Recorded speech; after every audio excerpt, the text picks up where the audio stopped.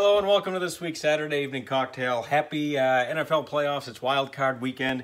So when we're talking playoff football, it's time to start talking about the GOAT. Not that kind of GOAT. And no, not that guy. And no, not that guy either. Not yet. I'm talking about the GOAT of all GOATs, the only guy to make me wear another team's colors. I'm talking about number 12, Tom Brady. So 2 cocktails to celebrate this weekend and to enjoy some football by. And we're starting with the Red Goat. So today, let's call it Dueling Goat cocktails. We're starting with a Red Goat cocktail today. I'm going to start with this wonderful Santo Blanco tequila.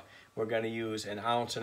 Of course, this is tequila with a little bit of mezcal. We've used it in a couple of other videos. It's Sammy Hagar's tequila. We're going to get back to that bottle. I'm going to also give some coconut rum to this drink. And we're going to do about 1 ounce of that. And the next thing we're going to use, we're going to sweeten it up some with some Velvet Falernum, about 3/4 ounce of that. That's roughly 3/4. And we're going to start to make it red and give it another flavor profile with some Campari. And we're going to use about 3/4 ounce of that. And next, keep the red color going with a little bit of grenadine. Actually, a little more than a little bit of grenadine, about 3/4 ounce, a little bit more than typically used for a syrup in this drink, but it's going to give it some nice flavor, and it's going to give us that color we're looking for. And finally, some pineapple juice. And we're going to need 2 ounces of that. Let's go right in there. And just a bit of lime as well, to break up all the sweet that we've been putting in there. And I like to use roses for this particular drink. Again, nice clarity on the color and gives a decent balance of flavor. We are gonna shake it as we like to do. Get everything incorporated nicely.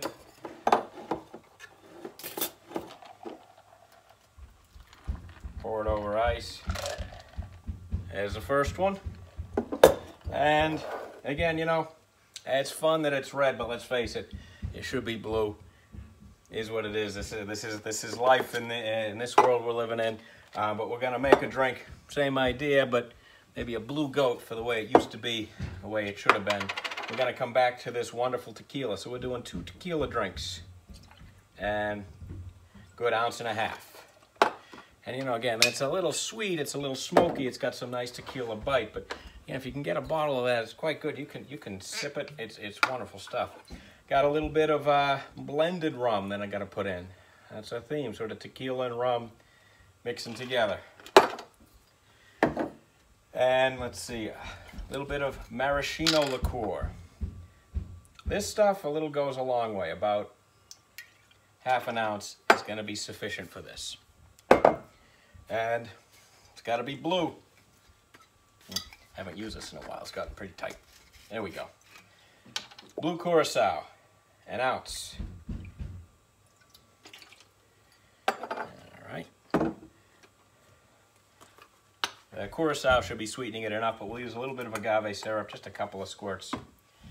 And some grapefruit juice. If you take medicines that interact, again, discuss this with your doctor. I'm going to use that kind of almost in place of the lime juice. A slightly different spin, and we shake.